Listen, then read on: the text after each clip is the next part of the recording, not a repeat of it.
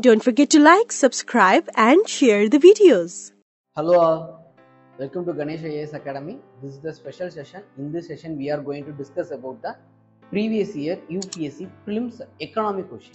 Okay, so this session is purely focused on how to approach the upcoming prelims exam. Okay, and also how to find the certain extreme statements. Okay, and also how to identify the easy questions. Okay, how to find the easy pattern question. Okay, so all these things will be discussed here. Okay, this will helps you to this way of help will these things will help you to apply in the upcoming prelims to solve the any questions. Okay, not only the economic question but also the geography or environment or else economy. Okay, so any questions you can apply the logic and you can easily solve the question. Okay, so all these things will be discussed here. Okay, so let's begin the session. We already spoke about this. Okay, so if the anything else, the UPSC question is saying that it is more than a decade. Okay, so for the for 5 years, this state there is a steady increase or else a steady drop. Okay, so for 5 years or 10 years, if the time period is increasing, means more likely the statement will be wrong. Okay, so this is one of the mantra you have to follow. Okay, if the time period is increasing means definitely the statement will be wrong. Okay, the reason is, go with this statement. Consider the following statement: the tax revenue as a percentage of GDP of India has steadily increased for last decade. Okay, so whatever decade you can choose. Okay, 2010 to 20. Okay, or else 2005 to 2015. Okay, so whatever time period you can choose. Okay, consider that for the past 10 years, okay, or else any time period, whether the tax revenue will be like this. Is it possible? Steadily increasing means this is the way the graph should be. This is not even possible. The reason is, okay, definitely there will be certain fluctuation in the market. Okay, see, India have the term of 5 years of election. Okay, so in the time period of election there will be certain drop and rise that will happen. Okay, and also if there is any changes in the American market or in the American political area, okay, that also have the certain impact in India. Okay, we are not a closed economy. Okay, and if there is any issue in the West Asia, that will reflect in the petrol price, crude oil price.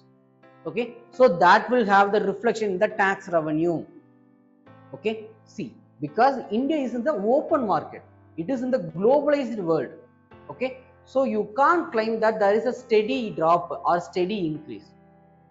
Okay, see, I considering the 2014 to 24. Okay, in between there was a COVID. Okay, or else I am considering the 2005 to 2015. In between there is a subprime crisis.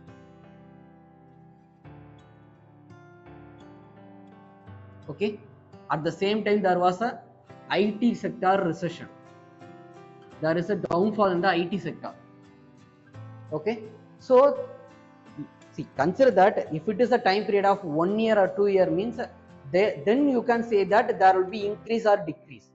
Okay, for past 10 years, okay, for a decade, okay, for a decade means how will you claim that there is a steady? Okay, so the steady, okay, if the any question is considering the time frame of more than 10 years or it is greater than 5 years means, okay, with the statement it is coming with steadily, continuously, okay, such a way the statement is followed means definitely the statement will be wrong. Okay, because the time period and the extreme statement of steadily or continuously is combined means definitely the statement will be wrong.